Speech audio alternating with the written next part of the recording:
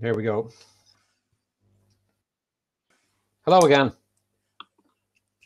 I'm losing track of all of these video conferencing platforms. Oh, it's insane, isn't it? How many, it's like how many different video, yes. First it started out with how many different like Zoom versions you could have, whether, Yeah. you probably find it with all of your clients, everybody's got their own different tech, and then when you get to the conferences, it's even more so. But very depressing news. For the first time in about 6 months or 5 months, we're back to Zoom drinks this evening because we're back on high levels of restrictions. You're in Dublin, or yeah. So. Oh, my commiserations. I moved from Melbourne last year, and all my friends over there have just come out of effectively 6 months. Literally today, one friend reminded me 111 days they've been under, like really severe. Yeah. So it was going into winter. We're all feeling it. Yeah, I heard Ireland's pretty tough. Yeah, well, we thought it was a good thing at the start because when it first happened, our prime minister is a doctor. He's now our deputy prime minister in rotation. So we were delighted at the time, and now we're kind of going, it's a pity he's a doctor because it's very yeah. Wow, I mean, you know, who would want to be a politician at the moment? Oh.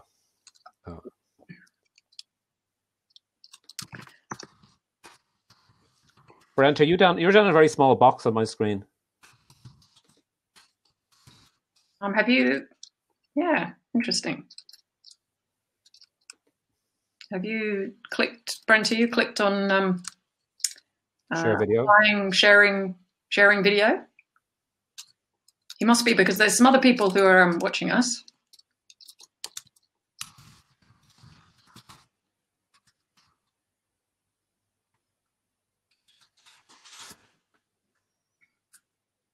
We've got 3 minutes. So Brent, can you hear us? Maybe we could.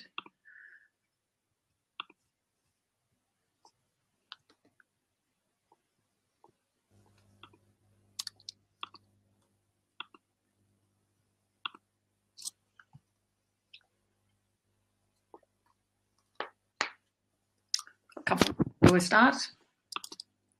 So.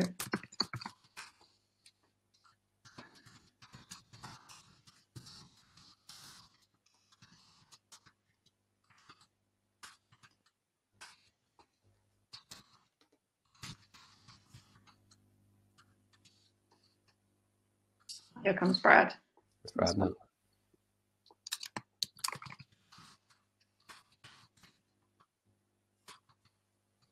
Hey, Brad, how you doing? Good. Can you hear me? Yeah, it's Paul here. Can you hear me? Yep. It's not too early there, is it? What's that? What time is it there? It is 9:28. Oh yeah, okay. I thought you were looking very fresh. Earlier. Good morning, Brad. I'm Claire. Good morning. Looking forward. Now, this is strange, Paul, because you've gone off video on my screen. Is that just me, or Brad? What can you see on your screen? Yeah, I have no video from Paul. I'm turning it on and off. Can you see us? Yes, I can. Have you tried? I don't know if you've got other screens open. Don't know why that would make a difference with Brad joining us. I've definitely paid my electricity bill, so that's okay. I've got superpowers. I can remove you if I want. I realized. Maybe I have to. Brent, sorry, I had. Oh, and you're back. Get you in. Oh, I'm in. Okay, cool. Yes. Here we go. Great. Thanks for seeing. Fantastic. Just in time. Just spot on at 1:30. So it's always great to have people joining from different countries, actually, too. This is something I probably should have done before the session, but Brent meet Brad, Brad meet Brent. How you doing? Nice to meet you. You as well. A delight to have you all here. And I might just see whether there's some other people in the audience joining us. And remind them of the process. So this is a round table. So what it is not is a workshop or a presentation. So this is a no slides session. And we're absolutely privileged today to be here, thanks to Google as one of Apidays' London Gold sponsors, and that makes these types of events available to everybody to participate from anywhere in the world, actually, which is great. And Paul, you're here representing Google as a head of business strategy and finance.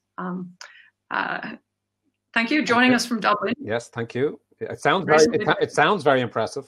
We'll look forward to hearing through this session how you're helping organizations understand and navigate the complexity of this world of finance. Absolutely. Thanks a million for this opportunity for the team at Apidays. And looking forward to the conversation. And it was funny there in the green room just talking about how all of these challenges are human. Most of the challenges are human rather than technology, because the technology does what it's told. So really looking forward to the conversation about the type of business challenges we're facing, the opportunities and challenges. That's great. Thank you, Paul. And we're delighted to have Brent McLean joining us from Credit Suisse Universal Bank. And welcome. Oh, thank you. How's it with you this morning? Going well. As you can see behind me, a birthday party for our oldest boy was going on yesterday and again today. They're outside somewhere making noise with other kids. So I've got some alone time now to do this. Right. Well, we'll make sure that we finish promptly on time so you can get back to birthday cake and whatever else is going on. Thanks. And Brad, you're joining us from the US this morning for you. Brad. Yes, good morning. Excited to be here. Brad's heads up IT application development in emerging partnerships at National Mutual Insurance in the States. So how's it with you this morning?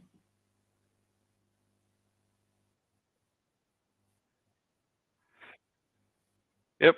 Like I said, I was very, very excited to be here. I think it's a privilege and talk through. I just echo exactly what Paul was saying, that it's always the people, right? It's never the technology. And we'll make this conversation as human as possible for our audience as well. So they can join us. We look forward to their questions coming stream through the online chat. Any one of us can, join. I'll basically kind of curate the questions as much as possible. But if you've got any content, any of you that you'd like to share, links or whatever, or articles you've been reading and stuff, if they come up in the conversation, just punch them in there. And I hope that the audience will, be brave, in terms of contributing into the conversation, because that's what it's all about. You can even join us on video and or audio if you like. But I appreciate that it might not be the right time zone. It might not be appropriate for you right now. So please join the chat. So, Paul, I might ask you to kick off this. The theme that you've chosen for this was inserting a new developer marketing process into an existing marketing mix of an enterprise. Maybe you could share some kind of Google observations on keen on the human theme, but what humanly is happening in organizations in this space at the moment, in your view? Yeah. Well, the title also focuses on mature organizations, and we had a very interesting conversation back when we were out travel, and I was with a couple of colleagues from Google, and we were going into a bank, and like an insurance company, very mature, and one of my colleagues said, "Okay, this is what the bank, and what are they doing?" And I said, "Okay, but the key thing to remember going in here is that Google is only 20 years old." As it was at that stage, and this bank was established in the year that the American War of Independence finished. Okay, so there are some very mature organizations out there worthy of huge respect, because they have gone through so many economic and social and political changes over a very long time. So Brent and Brad have a fascinating challenge working in mature organizations that have been through multiple phases of development. So I was going to hope to throw the floor open to them and do more listening than talking. Conscious that I work for a very young organization, albeit a very big organization. and ask them, maybe Brent first, just to kick us off, what are the additional challenges trying to bring in what may be initially perceived as radically new business strategies and business model innovations into a mature, hugely respected, but mature organization?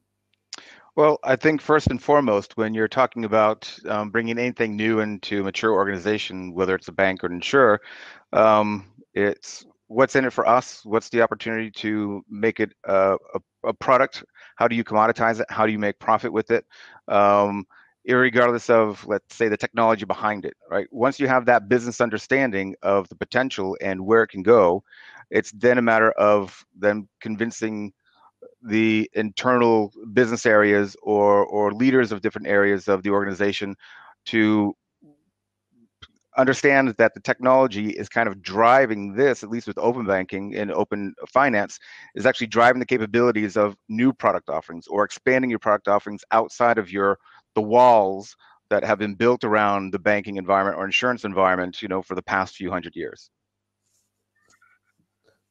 That makes sense. Do you have a similar experience, Brad, or additional flavors on that?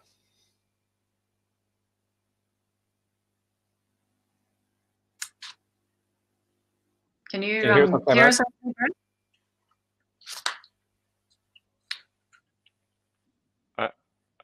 Paul has gone away on my screen. Right, I might just as a check, are you using Chrome as your browser? Because I know sometimes people have some challenges with that. Okay. Yeah. Did you get Paul? Maybe so, Brad. We were just the invitation was to share a bit of the story from National Mutual's perspective in terms of how you're experiencing some of the change that you're taking from a very mature perspective. Yeah. So Nationwide story is a little bit different, bringing APIs into our mature organization. As you might imagine, an enterprise of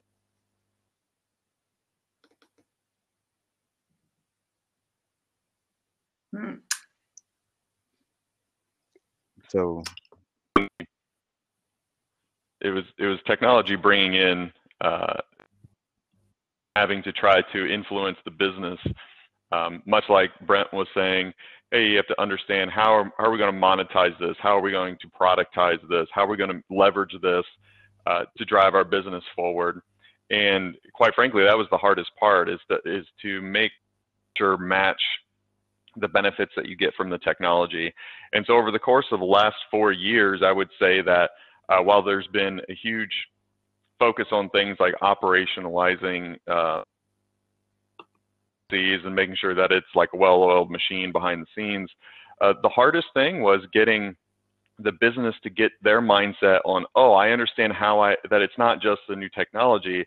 This is a new way that the world works, and we can, meet. In our case, we're a mutual, right? So we can meet members where they are rather than forcing people to come to us and really provide more value. And I think once that clicked, we really saw an acceleration of adoption and understanding of, oh man, we need to play catch up. That make sense? Enormously. I think very,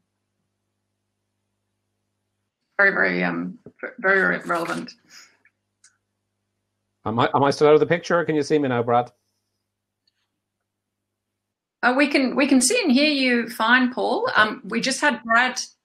Brad's video is lagging a little bit behind his sound, his audio, but we could hear him okay. Are you coming in and out, Paul? Yeah, no, I'm fine. Can I ask you a question, Brent, in terms of the adoption internally? I suppose, and not just Credit Suisse, in any large mature organization, what's your professional view about adoption? How much of it can be organic, where key decision makers who are running... All of you two just hear you just fine. Okay, perfect.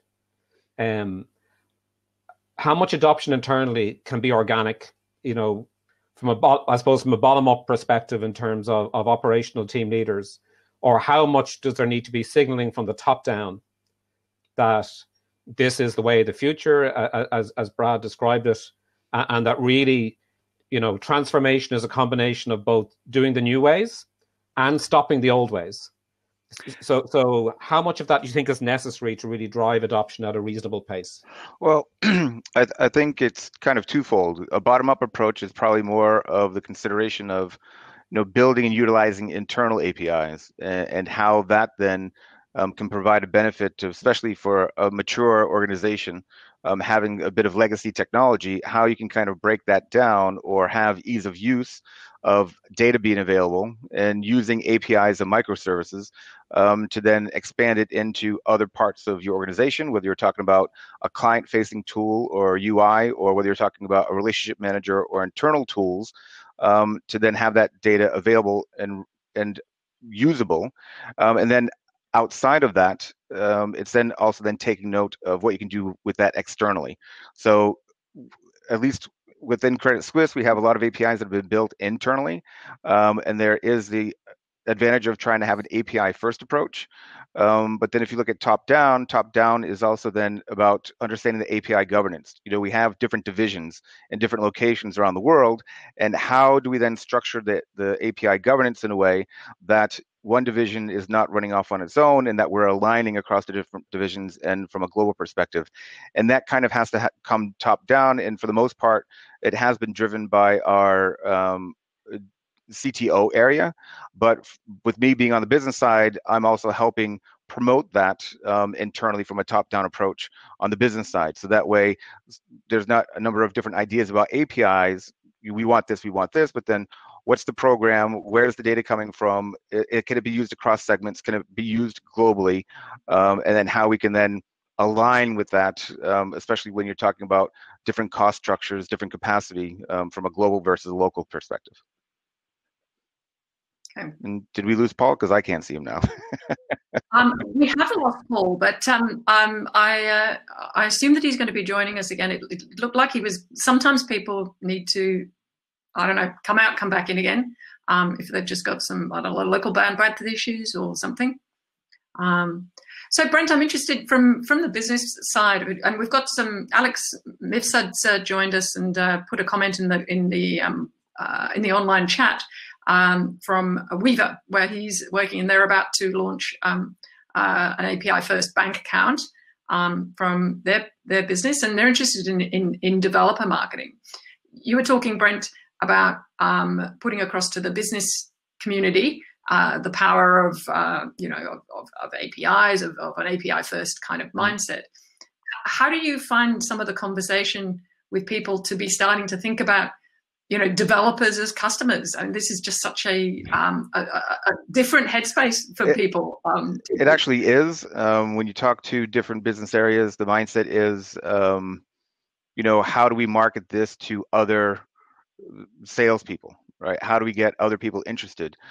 Comments like, well, a developer would never go to a bank's website to see what APIs they have, or what technology they have or technology they use. And I said, well, that's probably thinking, 10, 20 years ago. In other roles I've had before joining Credit Suisse, we were very much approaching it from an API point of view and what we could do. And obviously you want to see what the competitors are doing. And from that, my developers were looking into that aspect of, we want to learn about new technology. We want to learn about the new tech stack. What are others doing, and how can we take advantage of learning things like that to implement it for ourselves, so then we can be more competitive into the market. So from a business point of view, it's still that whole marketing and campaigning of generating revenue, but not understanding that the developer themselves are the ones who are going to actually do the work to connect. And if you're not necessarily marketing it, but you're providing them with a tool to be able to then find a catalog, find what APIs are available, contribute to what potential APIs could be then discovered or prioritized within your own banking environment, and how that communication is evolving, whether you're providing blogs or a different community aspect, making that available to get that kind of feedback. So what we've been doing is talking to a lot of fintech firms here in Switzerland to get their feedback in terms of what they potentially would like to see. And from there, also then using our own internal developers who have more of a external outlook to see what their feedback is as well in terms of developer portal from an internal context, and what they would like to see also provided externally. Mm-hmm. Yeah, okay. Oh, Paul's back. I promised I wasn't at lunch. I was trying to get properly connected. I was just sending out an SOS to the back room. I hope that doesn't come out of my wages. But it's actually a great time. So Brent was giving us some perspectives on a context, which is actually, we've got an online chat here going with Alex as well. But Brad, I'd be interested in terms of this, your approach about helping your business colleagues getting in a more mature organization, getting their heads around developers as customers externally. What, you know, how you've been able to take people along on that journey, as well as the complementary thing about obviously selling benefits internally. Yeah, I think it's really hard to come at it directly. I know, Brent, you touched on this a little bit too. If you come directly, you know, to your business and say, hey, you got to think about developers as your customers, right? It kind of falls on deaf ears. But what we found is early on we had some really good success stories. So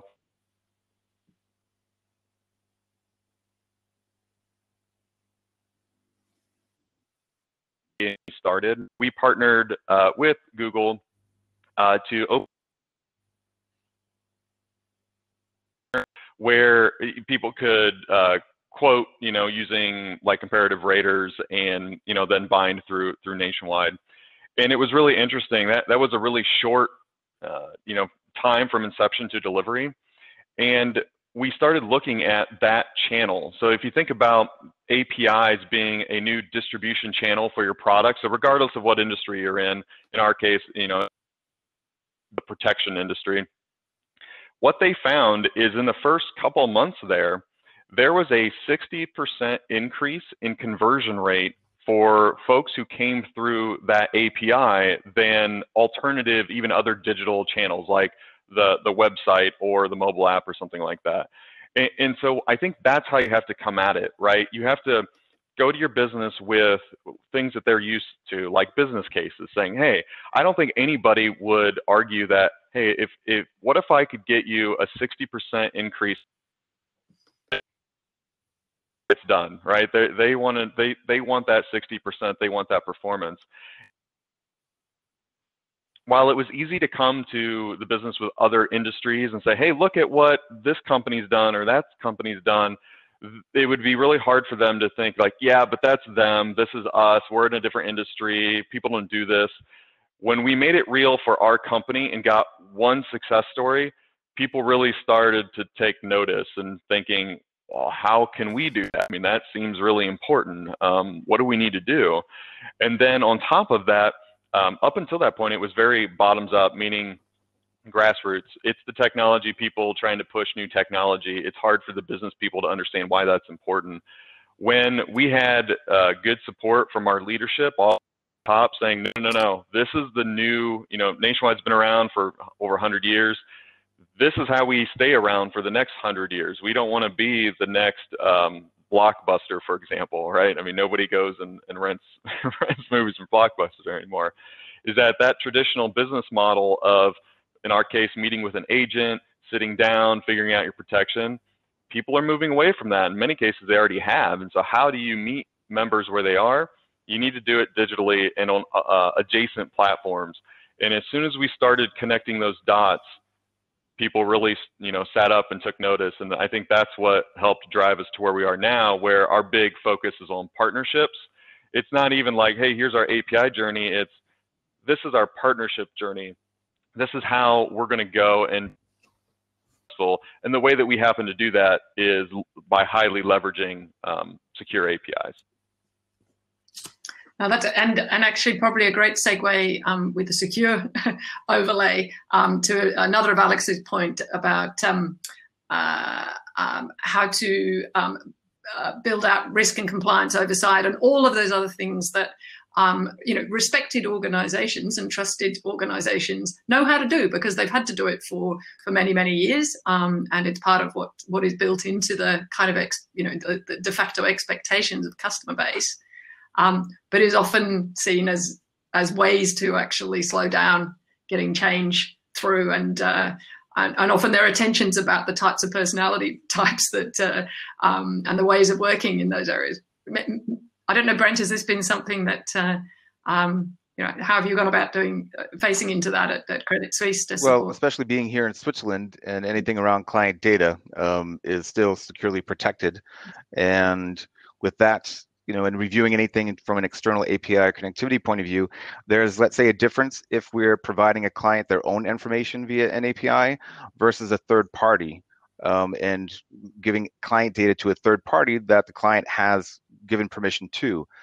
With that, it's about understanding, because we're market driven, not PSD2 driven, is not necessarily that we have had some vetting process by the regulators, or that the third party providers are licensed in a sense. So we actually have to do our due diligence as well to ensure that this third party that the client has a relationship with is one that we also then want to have a relationship with as a bank, in order to ensure that the client is not taken advantage of in one way, shape, or form. Even if it's information only and not necessarily payment processing going back and forth, you're still giving up data that can in some way be manipulated by a third party, and the client may not be aware. So for us, that is a key thing to understand, is not only the OAuth 2 level of security that we would have and SCA, but then as well as a bank, our responsibility for our clients to ensure that our clients are well taken care of. So can I ask on that point, in terms of, did you find much resistance or have to do extra evangelism around branding and brand strategy? Because I don't know if it's different between a bank or an insurance company, but Brad called out a fantastic story where they had a 60% uplift in a particular line of business, and it helped everyone understand the value of APIs. But I've even had conversations, probably more so with banks than insurance companies, where the idea of privacy and security was so strong that even though the banker would accept that the younger customer expects brands to connect in a connected digital economy, that even then it was somehow unnatural for a bank to be connecting to third parties, that the bank should be in some way separate. So brands by their nature are emotional things. It's meant to be about the emotional connection between the customers and what you're doing. But obviously the staff get very emotionally connected to the brand as well. Did you find that, Brent, can I ask you, in terms of, was there a philosophical discussion about how API strategy and brand strategy work together?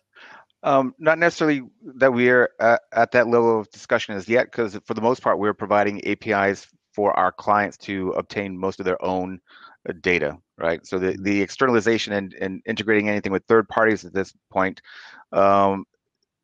we only have one relationship in that regard. And let's say the adoption isn't there where we want it to be as yet. But I think it's also comes down to the initiation of first online and mobile banking. How secure is it? When you're looking at, migrating from a password entry into an online and mobile piece, into having a second level security level or layer, or in addition to that, IT came up with the best program in terms of security, but it also meant that it was not ease of use for the client. It was more cumbersome for the client. It was more protecting rather than offering a client experience that should have been there, or we would have liked to have had there. If you want to create a secure vault that no one could get into, but it has all the information there, that's great. But if you want access to that information, then you need to have a bit more adaptable. And that's been from learning from the online mobile experience. There's a bit more of there's a better understanding in terms of what the API process should be, what it should go through, and the securitization around that. Okay. I'd be curious about how much in your experiences collectively you've seen the teams like security specialists actually also rethinking their role in providing secure services that can be consumed. And the same goes for infrastructure, the same goes for kind of all of the things in a way, to be good and effective at APIs, you've got to have all this other stuff that's scalable, performant, secure, and everything behind it. It's kind of like you've got to be good at tech generally, and you've also got to be good at all the business processes and enablement and cultures that allow you to collaborate, that allow you to think differently, get really fast and agile. What are some of the things that you've seen and been doing to maybe try and provoke that? Well, I've definitely seen instances where security teams, certainly in one or two banks, have become major advocates of APIs. And I'm thinking of instances where when the idea first came to the forefront, it was like, oh, that sounds like a whole new attack surface and all this emotive language. And then when the understanding grew that, okay, so we want to move away from issuing user access credentials to our customer staff, who are then pushing payments or extracting data that's sensitive. And we have a whole industry around giving the humans authorization and segregation of duties and authentication and dual authorization, to an automated process where one machine that we control instructs a machine that our supplier controls to do something in a highly parameterized fashion. So I think, like, when anything new comes along, probably the correct default setting for good risk managers is be skeptical, because that's their job. But definitely we've actually seen instances where risk controllers, for the want of a better description, have quickly come up the learning curve and went, this is a much safer way of doing business if it's properly controlled. And I mean, discoverability of APIs through portals are, fantastic from an audit perspective, or, and this kind of embedded capability and visibility of documentation, all sorts of, just the kind of good disciplines that come along with being good at this. Well, certainly, if you look what happened with Wirecard recently, I'm already starting to see banks start to open up APIs to assist with the audit process of companies, and it's vastly superior in terms of getting the right data in place to establish if there's something funny going on. Mm-hmm. So, yeah, right. We've of course, needless to say, gone somewhat off the topic, but this is kind of, in a way, the joy of having a conversation as opposed to a structured presentation. Or we're kind of on topic, okay. But a little bit off developer marketing per se. Actually, probably,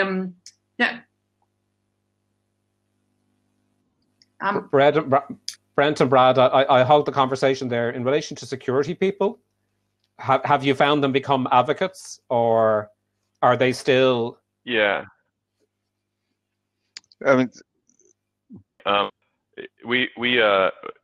joke around and say that APIs are the paranoid technology of the world, and in many ways I agree with you, Paul. Like once people understand how APIs work, they realize that in many ways it's a lot more secure than even established technologies. I know for us, one of the old, more, I'll call it, SOA related tech ways that people interacted were, well, you'd have trusted applications, right? So as long as my traffic's coming from a trusted application, we feel good about that. And it's something that our information risk management people were used to and comfortable with.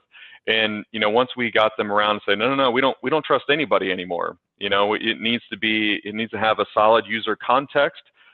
We're not going to trust apps because that's actually not very secure.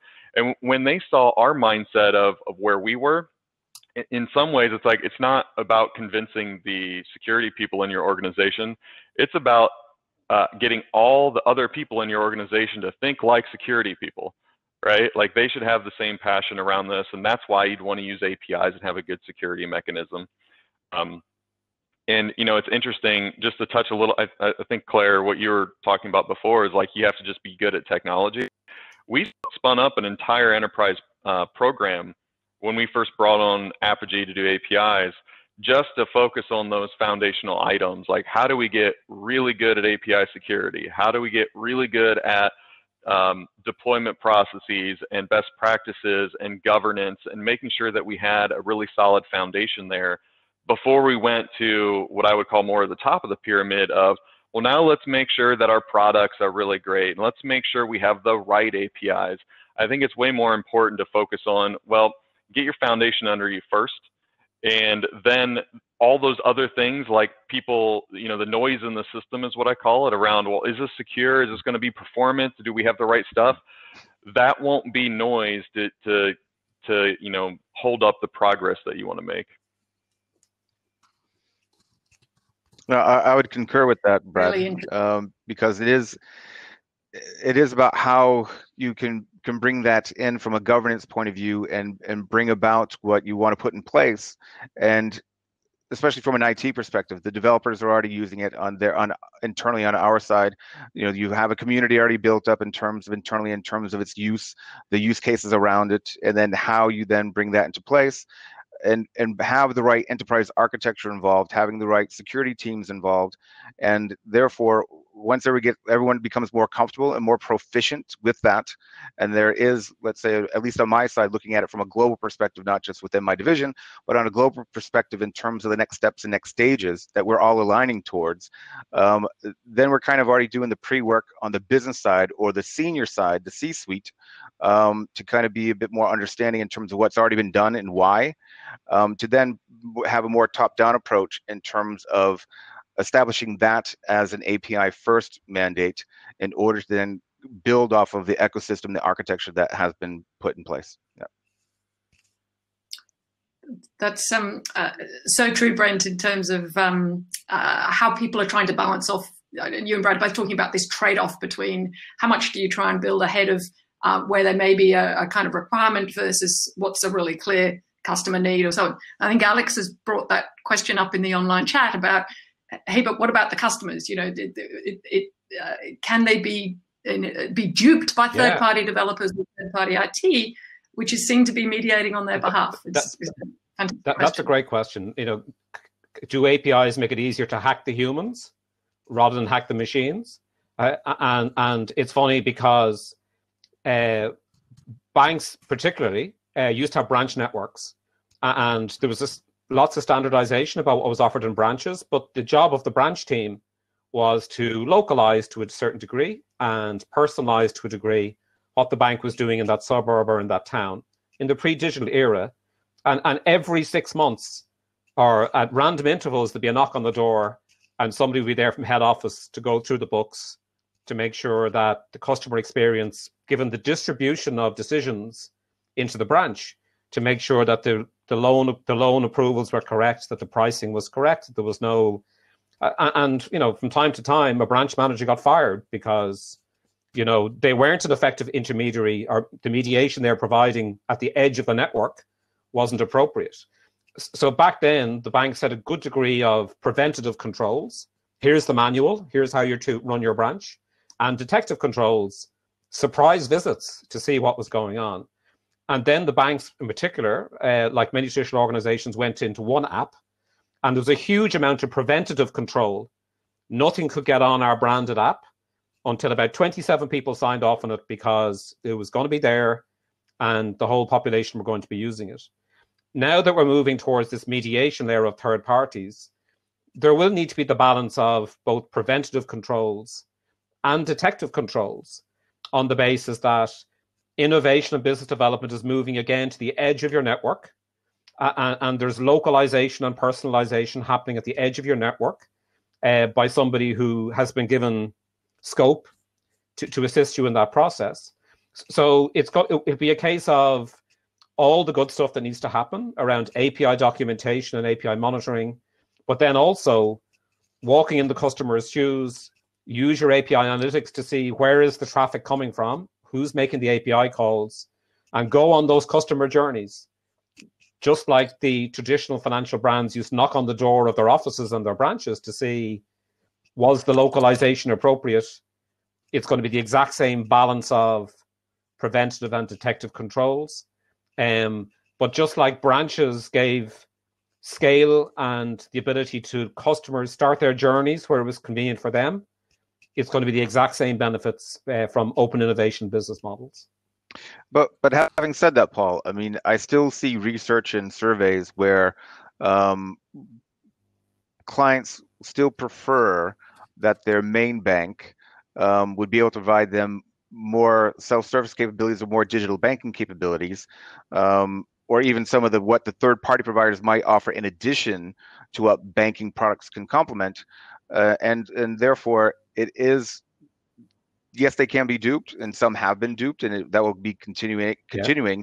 But I think that is where, by having the right marketplace, by having the right, let's say, developer portal, we can actually then look at the partnerships of trying to bring some non-banking products into our environments, or like insurance, and vice versa, to then complement the client experience of who they already trust. without having to worry about them building trust with someone else, and that fails, right? So I as a mature big bank would like to retain my clients. I would like to offer them more products to my clients, and APIs and open banking offers that by looking at other marketplaces like Nationwide, etc. And then if Nationwide or an insurer would feel like they want to partner up with Credit Suisse, they can go to ours when we've put it in place, and then say, we would like to have this product suite as a part of our offering as well, and then how you then can come together on that. And trust, of course, being such a hard to, such an emotional response, sentiment. We kind of know, like we say, it's hard to earn, it's easy to lose. Correct, especially in today's environment where, let's say, big organizations aren't as trusted as they used to be in the past. I think that is also a driver of why certain, let's say, individuals would want to go to a startup or a fintech firm like a Revolut or something like that, because they're small. I'm going to be someone who they care about, and as they grow, I can grow with them. Right. Yeah, great. We've got another great question from Alex. Might perhaps invite Brad to answer this one. From a marketing perspective, is there a choice between a walled garden, selected developers only, or open access to clients and their developers? Have you had that discussion at National Mutual, for example? Yeah. Actually, I think that actually dovetails really good, and just to the discussion we were just having that Brent was talking through is at Nationwide anyway. We've really gone all in on partnerships. And, I think it's just my opinion. I think it's a mistake to focus on any one audience only, right? Because if for us, it's a B2B. Typically your frontline consumers aren't the ones that are consuming your APIs. It's other adjacent companies or industries that you're trying to be innovative with, on those edges. And those companies are just like ours. There's people that are executives, there's people that are developers, there's marketing people, there's a whole gambit. So realistically, I think what you need to look at it is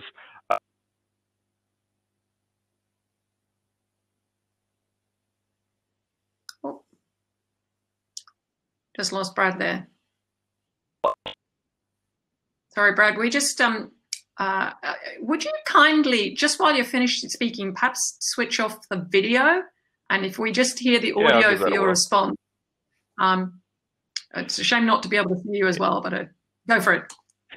Yeah. I just missed that one. Yeah. So hopefully this helps. So we've kind of positioned ourselves to have this partnership portal that articulates our solutions and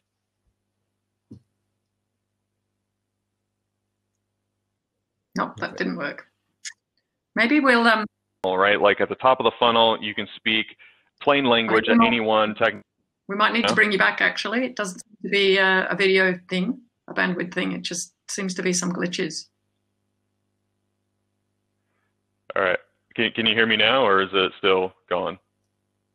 We hear you in blocks. I'll drop and come back. Okay, thank you, Brad.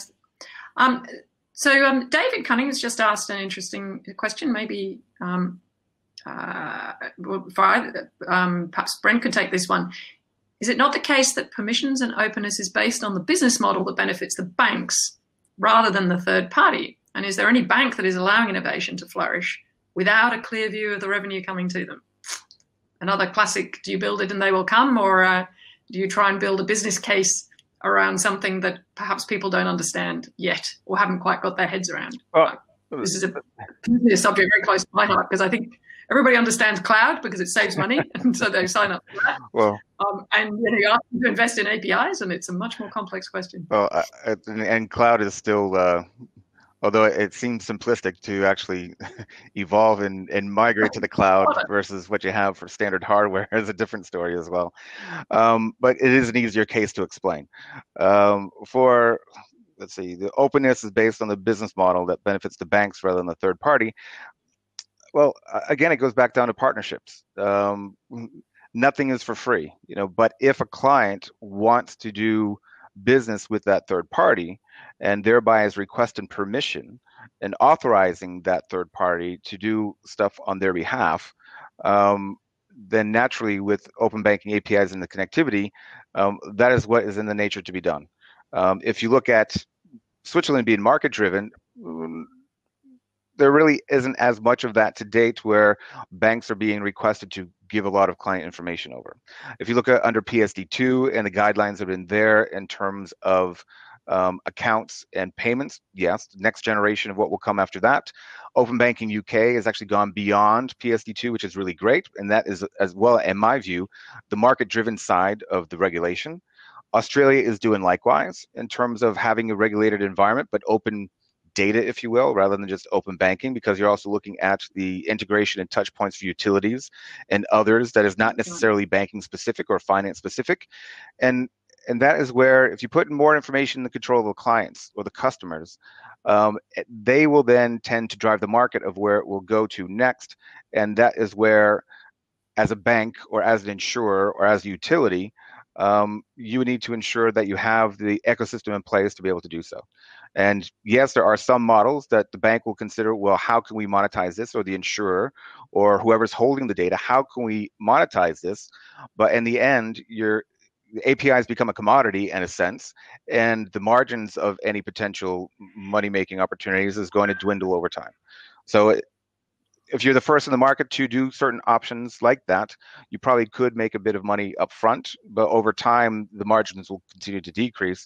And so it's about being, do you want to be first in the market to have an offering? Do you want to be fast follower, or you'll catch up and do PSD2 because it's regulated, not because you want to do it in the mindset of the ecosystem of really offering open banking or open finance or open data?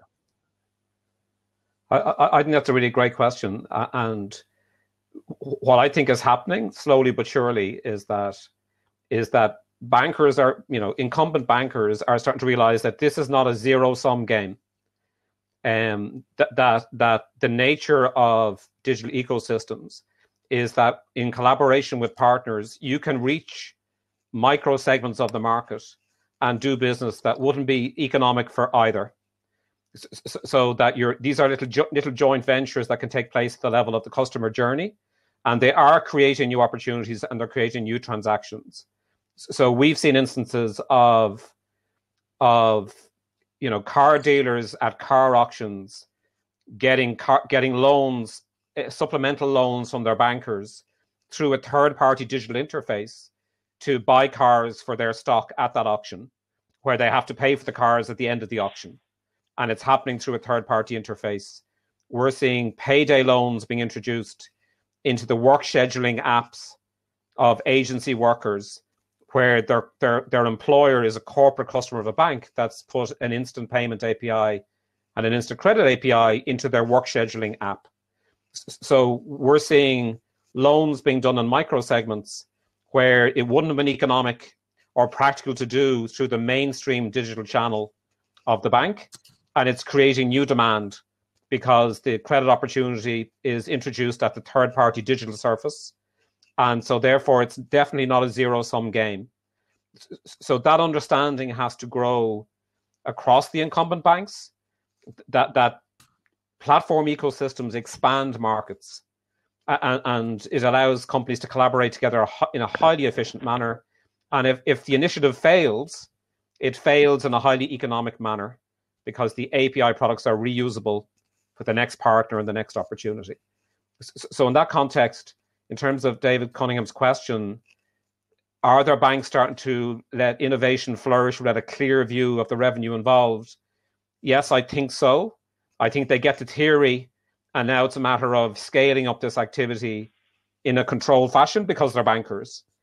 But they definitely do want this this emerging innovation that can drive new revenues to appear. And they know they don't need to know precisely what that innovation is going to be in advance. They get the theory, but they're naturally conservative, and they should be because they're banks and there's people's money involved. One of the conversations that has been going through a few of the other talks over these last couple of days has been about the choices, the trade-offs that mature organizations make between building a business within a business or and or partnering with a business and or changing the business top to bottom because of all of the dramatic different ways in which one needs to think about innovation, change the culture behavior, overhaul the technology top to bottom. I'd be interested from Brent and Brad's perspective, what you can share from your observations of being within large organizations, how you're having those trade-off conversations and how they're playing out. Well, I think from an innovation point of view, you have different levels of innovative ideas coming from the bottom up, depending on people's backgrounds and what they're interested in learning. So being a bit more proactive, let's say, than just a normal daily business routine, whether you're a requirements engineer, a developer, or even a product owner from an agile point of view. Not everything has to come from the top down in terms of ideation and ideas of what could be other opportunities for the organization. Whether you're a bank or an insurer or some other large entity. And from that, the creativity that we've seen, at least within Credit Suisse, and the different proposals that have been coming forth, we run some, we've actually have promoted internally these sessions where people can present their ideas to senior management between business and IT, and in order to then say, this is what we're thinking of. We don't care about the tech stack as of yet, but this is what we're thinking of in terms of new opportunities, either from an internal perspective or external perspective, or purely external from a product mindset point of view of different offerings, and how that innovation can be a driver. Now, you are also look at least from a divisional aspect, there are different areas within COO areas or CTO areas where there's innovation from an IT point of view, or there might be innovation from a strategy point of view on the business side, and how that can come together. And then obviously there's the overarching strategy and where innovation comes into that. So you could also then talk about, should it be centralized, decentralized? For the most part, it is decentralized from a bottom-up approach. I think without having a clear strategy in terms of where you want to go, it's a lot harder to have that from a top-down view if it's not part of your strategy, irregardless if it's centralized or decentralized too. So. Oh, thank you. Brad, I don't know how you're going with the tech there. Yeah, hopefully you guys can hear me. Any comments would be great. We're actually only have a couple of minutes left, if you can believe it. Time flies. So, Brad, if you can join us and perhaps, maybe even kind of sum up, given this is a big end topic to finish up with, it would be great to get a chance to say goodbye. Yeah, it sounds like maybe you guys can't hear me. Can't follow up. Paul. Claire, thanks a million. Now you know what it's like to read the news and the clips don't come on. Yeah. When you're the news reader. Here he is. Yeah, we can hear you now. I'm here. Can you hear me? Oh. It sounds like me. Okay. All right. Well, all right. Apparently I have to have my camera on.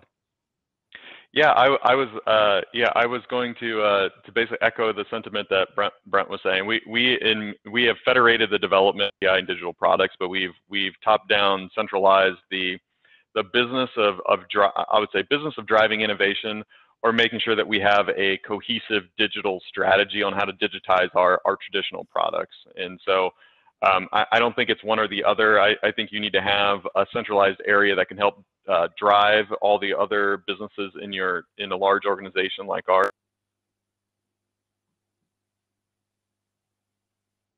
Oh.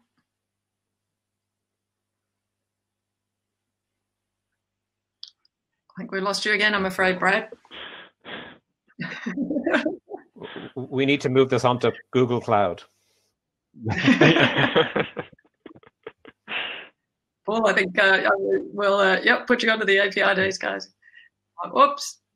If that wasn't already farewell to Brad, hopefully we can say goodbye to him properly.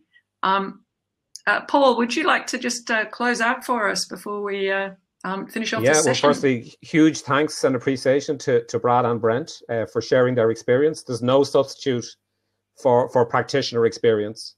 And congratulations to them both in terms of what they're doing, because it's pioneering work. And there's nothing more challenging and rewarding than pioneering work. So admiration and kudos to them.